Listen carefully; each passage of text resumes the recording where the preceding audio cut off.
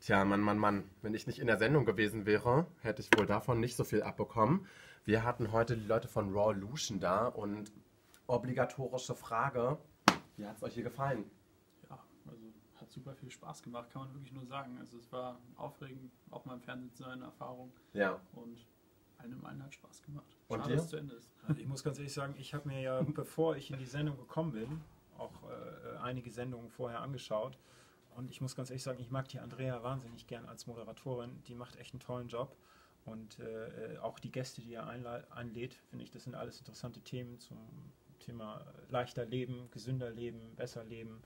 Und es ist immer interessant. Es ist eine tolle Talkshow, finde ich. Und dir wahnsinnig gerne hergekommen, kommen auch gerne wieder, wenn wir dürfen. Apropos interessante Fragen, jetzt habe ich ja auch noch mal eine Frage, und zwar die Geschmacksrichtungen, woher kommen die? Arbeitet ihr mit jemandem zusammen? Macht ihr das? Also tatsächlich haben wir das alles in Eigenregie kreiert. Also ich habe mich tatsächlich rangesetzt und selbst die meisten Säfte selber sozusagen zusammengemixt, und dann haben wir uns dann natürlich nochmal mit einer Ökotrophologin abgestimmt.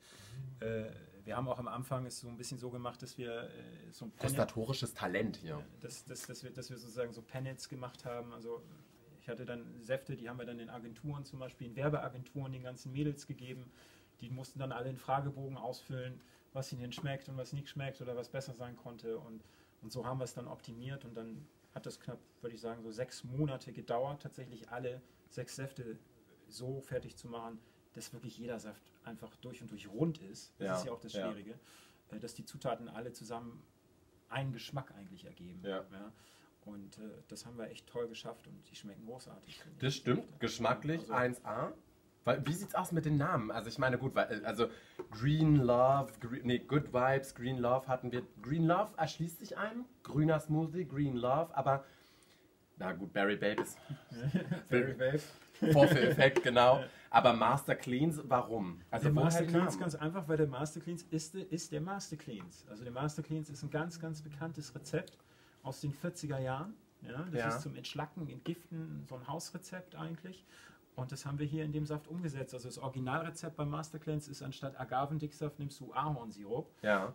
Beim Original-Hausrezept. Jemand, der mal in Kanada gelebt hat, kann ich das mit dem Ahornsirup natürlich sehr gut verstehen. Genau. Aber der Ahornsirup ist halt extremst, deswegen, du kennst den Ahornsirup, ist extremst geschmacklich sehr stark. Ja. Und der Agavendicksaft ist deutlich geschmacksneutraler, und deswegen haben wir hier halt dann statt einen Ahornsirup einen Agavendicksaft genommen. Ja. Ja. Aber letztendlich die Namen haben wir uns mit Freunden ausgedacht, in lustiger Runde. Da haben wir jetzt auch den Green Love.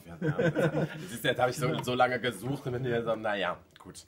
Also, schön, dass ihr da wart. Wirklich vielen Dank auch nochmal für das kleine Video jetzt hier im Anschluss. Und wir haben es ja schon gehört, vielleicht dürfen wir euch bald wieder in der Sendung begrüßen mit neuen Produkten und mal schauen, was das da gibt. Ne? Vielen Dank, dass wir da sein durften. Dankeschön an euch. Ja.